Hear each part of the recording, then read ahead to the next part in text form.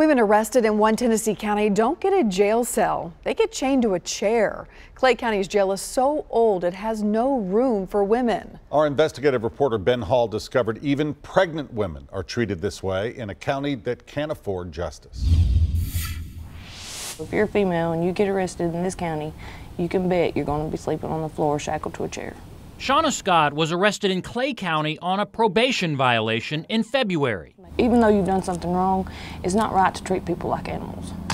This picture shows how she spent her days and nights, her leg chained to a chair in a hallway with other women. It's awful to have bodies laying everywhere on these little bitty mats, shackled to whatever they can find to shackle you to. That's not right.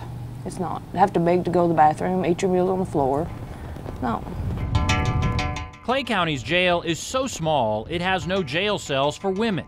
So officers cuff women to bolted down chairs and give them a mat. 11 weeks. So you're 11 weeks pregnant. Mackenzie Melton was pregnant when she spent 6 days chained to a chair last month. I could either lay on the cot or I could sit in the chair that I was shackled to. I couldn't go any farther. When she developed a nosebleed, the county called her grandmother, who was shocked when she saw her pregnant granddaughter and another woman in the hallway. We rescue dogs. Why are we treating humans in this manner? They were both worried about Mackenzie's baby. It was very stressful, just being in that much of a stressful situation. I was scared of having a miscarriage. We are forced with putting the females in the floor until we can find further housing for them. Clay County Sheriff Brandon Boone showed us the hallway where up to 3 women at a time spend days and nights shackled to chairs.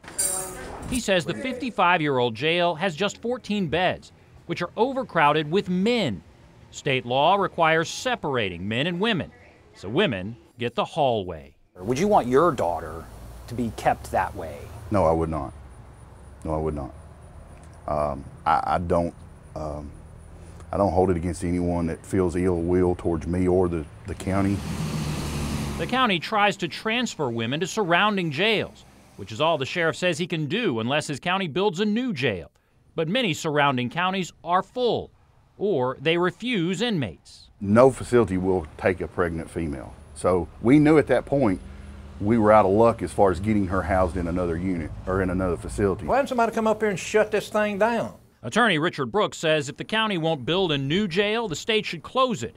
But inspection reports from the Tennessee Corrections Institute repeatedly mention female inmates being housed in the hallway corridor secured with leg irons. TCI can't close a jail. We will be judged by how we treat our prisoners. So that's what's happening over there. They just don't care. The county has so little money that its 911 dispatchers are the jail's only 2 corrections officers. And if a male inmate is suicidal, he's chained in the hallway because there's no place else to put him. We cannot continue this process. We've got to do something about this facility. The county hopes to get a federal loan to build a new jail, but that could take years. To be treated like an animal and to downgrade yourself to where, it's awful. That means more women will feel like Shauna Scott.